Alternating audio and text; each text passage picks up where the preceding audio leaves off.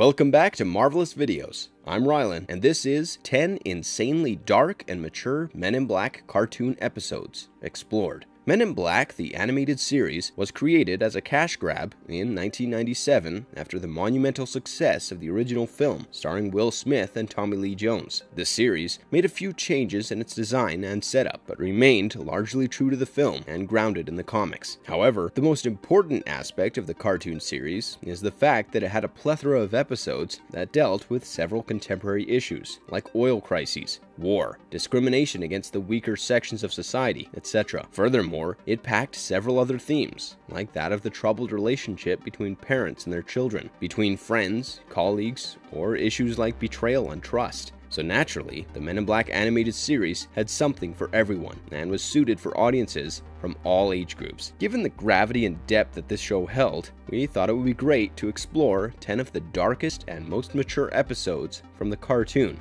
and dive deep into their stories. So, are you ready to take a trip with these evil monsters from the deepest corners of the universe? Before we get into today's explanation, we have a very small request. If you like our content, please support us by subscribing to our channel. This is just a small click for you, but for us, it means a lot. Thanks. Now, let's begin. You guys must have me confused with someone else. See, my name is... Number 1. The Long Goodbye Syndrome. Season 1, Episode 1. As a group of firefighters were trying to bring a poor kitty stuck in a tree back on the ground, Kay and Jay arrived at the spot, posing as fire marshals. Their presence clearly suggested that something otherworldly was in the vicinity. Jay climbed up the tree, assuming that the cat was the alien. Kay did try to warn him, but Jay, being himself, didn't pay much heed to the warning. To Jay's horror, a tree branch became sentient and manhandled him as if he were a rag doll in an angry kid's hand. Jay learned the hard way that the tree itself was non-departmental issued concealment being used by an undocumented alien. As the beast tried to flee from the spot, Kay shot a supercharged sphere, flying at the alien and stopping it. Kay neuralized the firefighters at the scene. With a rolled newspaper and a short leash. Stop, you're killing me. And soon, the Men in Black learned that there was a possibility of a Skruldian population explosion in the sewers. Now, Skruldians are aliens from the planet Skrull. They are slug-like creatures that live inside protective exoskeletons. The Men in Black begin to investigate a sewer close to the beach, where a giant Skruldian attacked them. Kay wanted to use non-lethals on the creature, but Jay used his noisy cricket on the creature and blasted off its exoskeleton. The Skruldian spat some vomit on Kay before dying, and marked his DNA for other Skruldians to recognize, because the species shared a hive mind. It seemed that Jay was now a lost cause, because 4 billion Skruldians wanted Jay dead. Back at the MIB headquarters, everyone had presumed that Jay would die. In fact, people and aliens were throwing him farewell parties. However, Kay wasn't going to let Jay die without putting up a good fight. Another Skruldian attacked Jay at the headquarters, but Kay finally managed to freeze the alien, after inadvertently killing another Skruldian. Bob, what do we got? They then receive a distress signal from the Archelian ambassador, and they leave to help him. On the way from the Archelian ambassador, several Skruldians attack Jay, but he survives with the help of his partner. They also get attacked by Skruldian warriors who had come on a spaceship.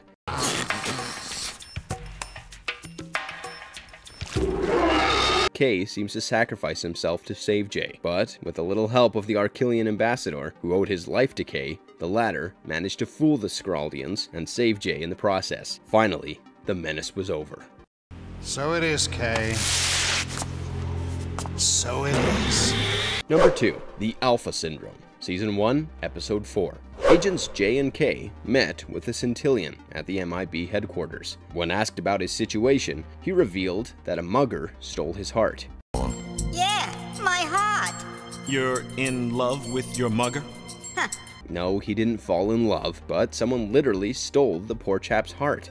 Now, you should know that Centillions possess 2 hearts, so that's how he was alive to tell his tale. The Men in Black reached the hotel where the Centillion was staying to begin their investigation. At the hotel, Jay meets an MIB agent who calls himself A. Meanwhile, Kay receives a package that had a virtual selective memory projector. It was a device that allowed people to relive parts of their lives through memories. Jay turned to Kay, who was using the virtual selective memory projector, but Kay appeared to be in a great deal of pain. Kay mentioned something about rejecting everything someone ever taught him, but Jay pulled out the projector from Kay's head. Jay tries to grill Kay for answers, but the latter doesn't pay heed to anything that Jay has to ask. Furthermore, Zed interrupts Jay and warns him against asking Kay about his past. Jay's curiosity forces him to do some digging of his own, and with the help of the worms and L, he discovers that an ex-agent named Alpha leads back to Kay's early life at MIB. He's back. I'll deal with it. Kay, this is bigger than you. He's bigger than... When Jay and L were accessing the file on Alpha, Zed and Kay caught them in the act and reprimanded them. However, during the conversation, Jay revealed the name of Agent A, and it was enough for Kay to realize that Agent A, or Alpha, wanted to be found. He convinces Zed to give him one chance to try and take out Alpha. Alpha was the first agent and head of Men in Black, but he was also responsible for its near destruction. Jay and Kay find Alpha, who had transformed into a beast with several heads protruding from his chest and back. He had integrated himself using a device that was now more powerful than ever. Jay engaged in a battle with Alpha, and Jay headed straight towards the heart, but it tried to escape getting caught by Jay. In the end, Alpha caught the Centillion heart and burned it heavily. They returned to the headquarters where L tried to revive the heart, while the Centillion was kept under protective custody. However, Alpha infiltrated the headquarters and abducted the Centillion so that he could have the Centillion's second heart. Kay, by now, had had enough of Alpha, and he decides to take down his former teacher all by himself. But Zed wouldn't let him go alone, because it was nothing less than a suicide mission. Using his quick thinking, Kay used quick clones to deceive Jay and Zed, and he left all by himself to meet Alpha at his hideout. L and Jay retrieve Kay's virtual selective memory projector and use it to learn that Alpha was the one who taught Kay everything he knew. But later, Alpha himself turned greedy and obsessed with power after he got his hands on a fully charged cosmic integrator. But I'm offering immortality, Kay. I'll get you another heart. It won't hurt a bit. After discovering Kay's location, Jay and L rushed to rescue him and the Centillion, who was being held hostage by Alpha. In an extremely smart move, Jay used a quick clone of himself and blew up Alpha, presumably killing him. How about wings that work? Number 3. The Symbiote Syndrome, Season 1, Episode 7. An entire race of microscopic aliens called the Millicrons infect Kay. The civilization of these Millicrons don't realize that they have infected their host. They don't really mean to harm, but their presence creates flu-like symptoms. Any attempts to extract them forcefully or kill them through medicines or vitamin C will lead to a global level of genocide because the Millicrons are highly protective of their children. Kay was supposed to go on a solo mission to extract a symbiote named Troy, who had been separated from his mother. Troy was just a teenager who got separated from his mother because, well, he ran away. Nevertheless, since Kay had to be scrubbed off the mission because of his condition, Jay convinces Zed to assign the task to him. Zed agrees. However, as is normal with Jay, he didn't read the necessary information about symbiotes and went for the job somewhat unprepared. He had to meld with the symbiote because it wouldn't sustain without a host body.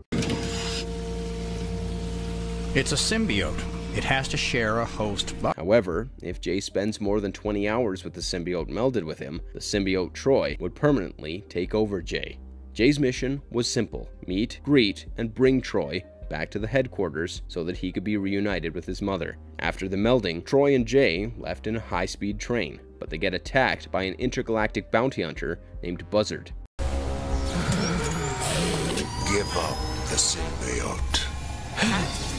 He was working for the mysterious boss who wanted to have Troy's powers. Troy could change his host's body to create several objects, weapons, and could even grow wings out of the host's body. Buzzard blew up the train and confronted Jay and Troy, who managed to evade it temporarily. Meanwhile, the news of the train wreckage reached the MIB headquarters.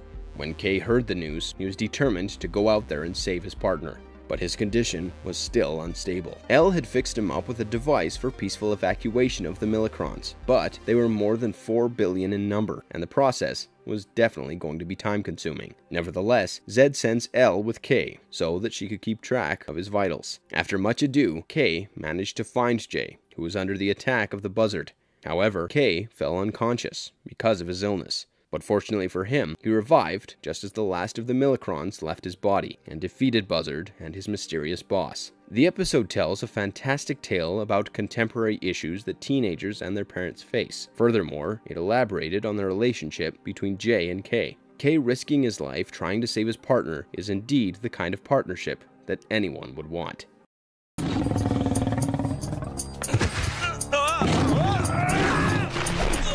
Number 4. The Psychic Link Syndrome, Season 1, Episode 9. A young tourist from Rockford, Illinois, visits the Big Apple, only to get attacked by an Alcidian named Forbus. The Alcidian drains the young tourist of his bodily fluids in order to get his essence. J, K, and L reach the hotel where the tourist was found, but failed to conclude why an alien would attack a human. It was a fairly rare act. Nevertheless, K managed to find an ID card of the attacker and deduced that the Alcidian was a cab driver. Soon, the Men in Black managed to find Forbus the Alcidian, and he transformed into the original form and bashed up K and grasped J with his Wolverine-like claws, after which point K fainted. Back at the headquarters, L revives K, who wakes up with a headache and explains that he had been just subjected to the Alcidian handshake. Alcidians are highly social beings who exchange some of their essence by biting each other's hands as an act of bonding to create an emotional link. Just as they were trying to figure out Forbus's intentions behind his attacks on humans, K felt an excruciatingly burning sensation in his hand. This was happening because the Alcidian was touching his car's hot engine. K concluded that whatever happened to the Alcidian would happen to him too, hence a psychic link was created. L offered to break the link, but K thought it was better to leave the connection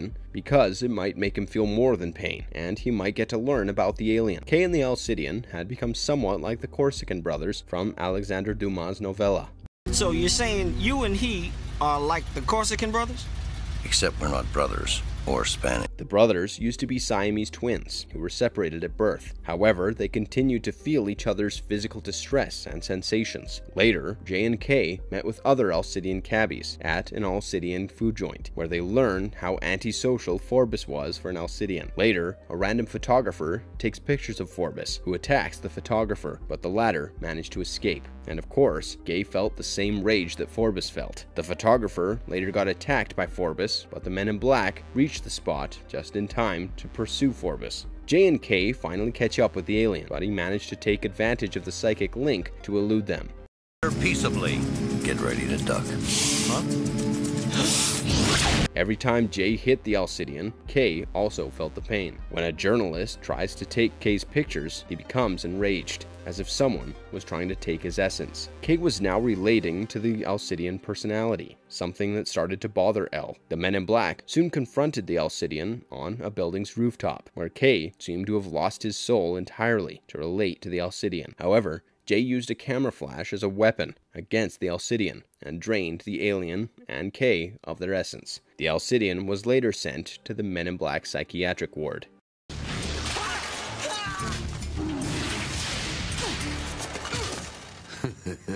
Number 5. The Dog-Eat-Dog Syndrome, Season 2, Episode 4. Just after an elderly couple closed their diner, a UFO crash-landed on their diner and destroyed it. Men in Black reached the spot, and K ordered to sweep the area clean of any alien traces. But the diner was everything that the elderly couple had. After hearing this, K neuralized the couple, but ordered his men to upgrade the diner into a fancy eatery. Upon inspecting the spaceship, they discover that it was a prison transport ship, but its pilot was a fugitive. Upon further investigation, J and K found their fugitive alien, who attacked them by firing beams of flame from his palms.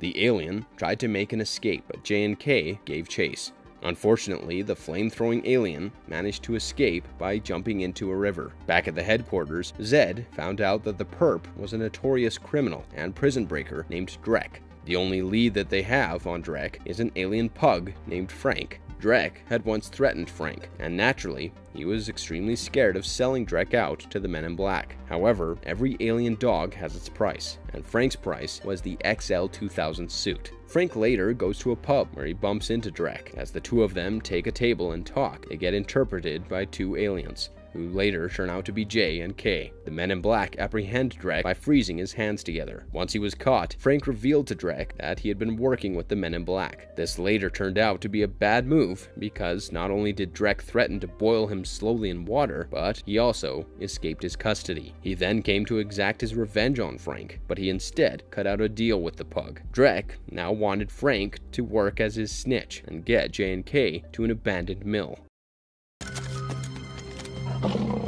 Slick! Drek easily subdues the Men in Black and puts them in a vat of molten metal, but the men were wearing heat-resistant suits. They finally managed to freeze Drek entirely, and not just his hands. And, as was promised, Frank receives his XL-2000 suit.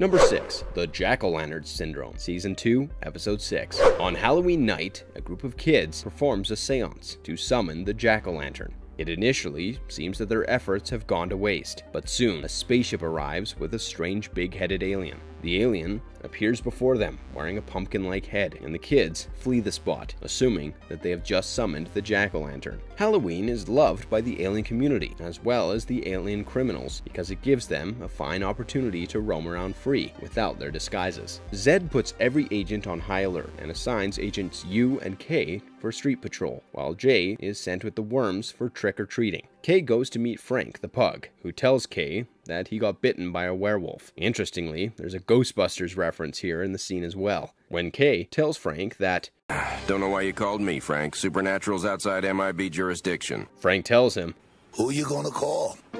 well, Ghostbusters. Meanwhile, the Jack-o'-lantern alien abducts a young kid, and Jay serves as the babysitter for the worms while they go trick-or-treating. Back at the headquarters, the power goes out, despite 5 backup generators. Troy theorizes that it must have been the work of the Jack-o'-lantern, but Zed disregards the opinion, claiming that they were just a figment of Earth's imagination. On the other hand, Jay loses one of the worms to the Jack-o'-lantern alien, and K visits his informer, who tells him that an alien ship had landed in a nearby neighborhood. When K and U visit the place, K discovers that it belonged to a criminal alien who abducts little people or aliens to sell them as slave laborers. Furthermore, K finds the previously abducted kid and the abducted worm. Meanwhile, Jay confronts the Jack-o'-lantern while it was assaulting another kid, but clearly, Jay was no match for the alien. K and U arrive at the spot. It turns out that big people couldn't take out the alien, but K had a unique plan in mind. He uses a field generator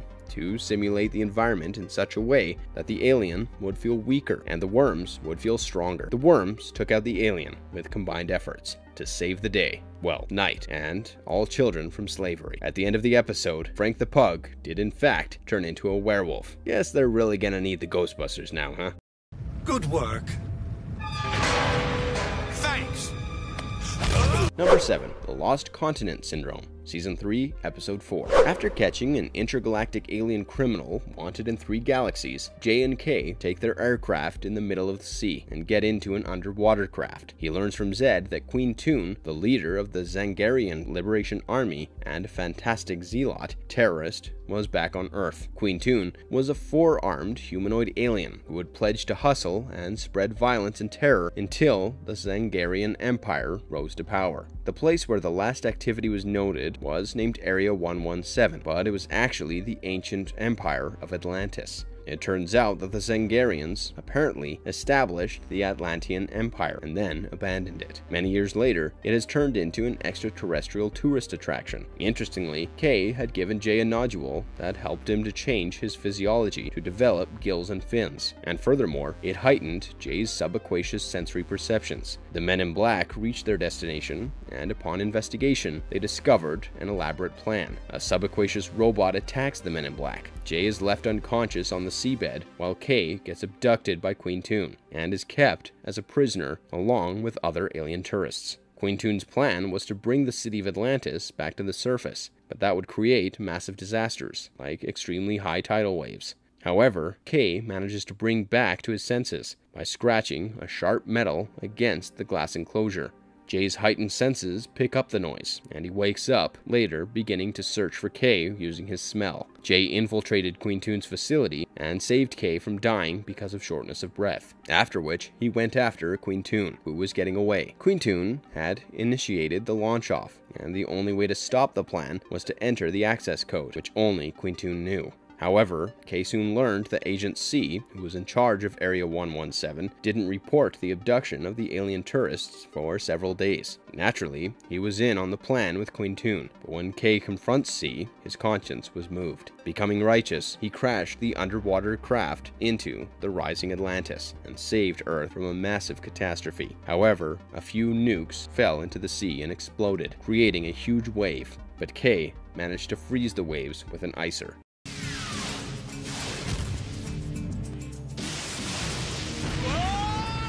Number 8. The Out of Pasture Syndrome, Season 3, Episode 9.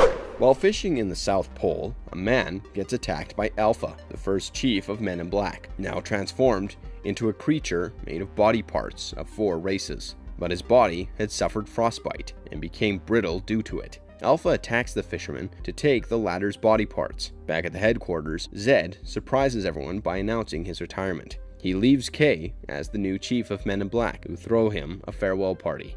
Later, Kay neuralizes Zed and tells him that he's supposed to spend the rest of his life fishing.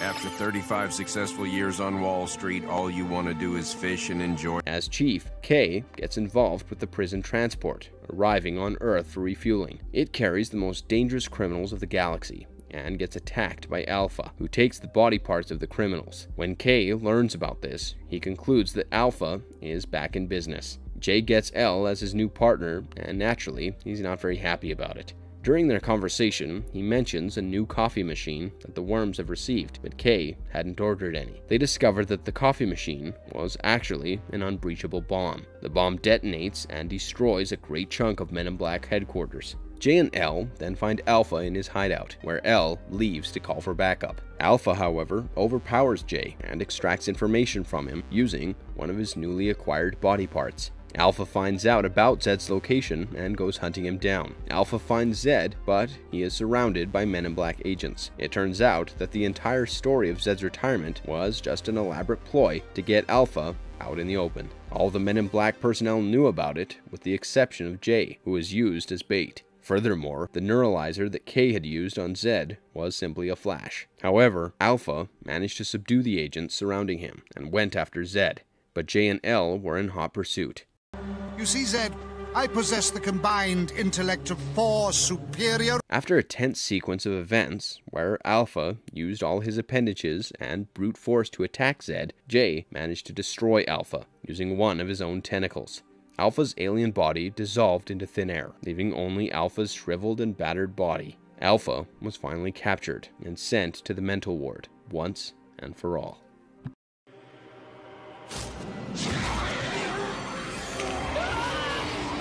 Number 9. The I Want My Mummy Syndrome, Season 3, Episode 11. One night, there was a convergence of 3 stars in the Canis Minor constellation. It was the alien equivalent of a special full moon event on Earth. That night, a 5,000-year-old mummy came to life, attacked a security guard, and left the museum. The mummy was actually a Hyperion from the planet of Hyperia, which resembled ancient Egypt.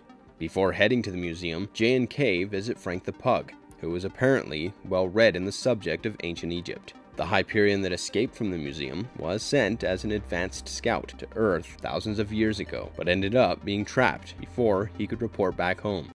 Okay, smile and say cheesecloth. The Men in Black find the Hyperion wrecking an ancient Egypt-themed restaurant. With Jay distracting the alien, Kay manages to subdue it with his gun, but Jeebs helps the violent alien and gives it a ride to Egypt. Zed asks Jay and Kay to visit the cradle of civilization and allows Frank the Pug to go along because of his knowledge of ancient Egypt. The Hyperion wished to use an interstellar gateway in one of the pyramids so that he could report back to his kind and come along with them to conquer Earth. But Frank and Jeebs managed to find the gateway and traveled thousands of light years in 10 seconds to reach Hyperia, where Frank was assumed the king. Ramatep. And I didn't bring you any. J and K also found the gateway, where K revealed that the only way to stop the giant intergalactic mess was by destroying the gateway, but it had to be done from both ends. In Hyperia, Frank was being treated as the king, and he got Jeeves arrested, and naturally, Jeeves swore to exact his revenge. K and J reach Hyperia and get attacked by the royal guards. Meanwhile, Jeeves pulled out Frank's dog suit, revealing to the Hyperions that he was indeed an imposter. After seizing control of Hyperions' weapons, K and J fought the Hyperions, and all of them ran towards the portal, but the Hyperion general summoned giant insects, sandstorms, etc. They finally managed to reach the portal and destroy the Hyperion end of it. After reaching Earth, they destroy the Earth portal as well, sending back the last Hyperion who had managed to reach Earth. Is that much sweeter? These airstrikes are wasteful. It is time for a new Number 10, The Endgame Syndrome, Parts 1 and 2, Season 4, Episodes 12 and 13. Alpha arranged for the evil alien Vengus to escape MIB custody, and they teamed up to conquer Earth. The deal was that the Ixions and the Vengus would take control of Earth's oil, which was a precious resource in the intergalactic commercial market, and Alpha would get to rule Earth. With the Ixions involved in the situation, Zed deduces that an invasion is imminent, and he seeks the help of other alien races that were allies of Earth. However, if the alien spaceships start landing in Times Square, the secrecy of Men in Black would have become a lost cause. Furthermore, the threat was now too big for the Men in Black to handle alone, so Zed decided to reveal the existence of Men in Black and aliens to the world, and more specifically, the President of the United States, so that the Men in Black could combine their forces with the armed forces as the aliens attack the UN building, as well as the Washington Monument, but it seems like they had no intention of stopping anytime soon, or at least until Earth was entirely annihilated. A small batch of Ixion fighter jets arrive, and they are taken care of by L and Agent X with the help of the US Air Force pilots. Meanwhile, J and K head to the Men in Black space station to take care of the Ixion Armada. However, before they could do any significant damage, the space station was turned to dust. Alpha was becoming weary of the slow tactic of attack and retreat being used by Vengus, so he initiated an attack on the Men in Black headquarters, because they were the ones coordinating the defense strategies. Alpha destroyed the headquarters with a targeted beam of energy. Can't make an omelette without breaking a few eggs. omelet. Eggs.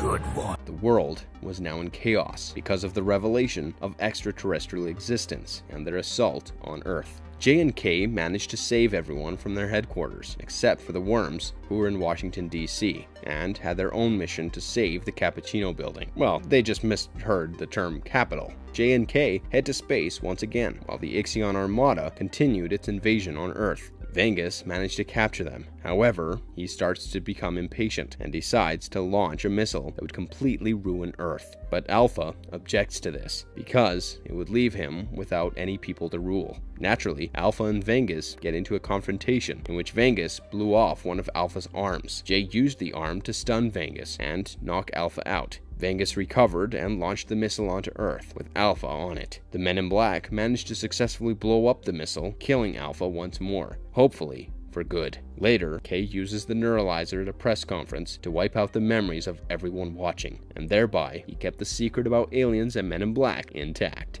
If you enjoyed today's video, don't forget to send a like and subscribe to our channel if you haven't already. For marvelous videos, I'm Rylan.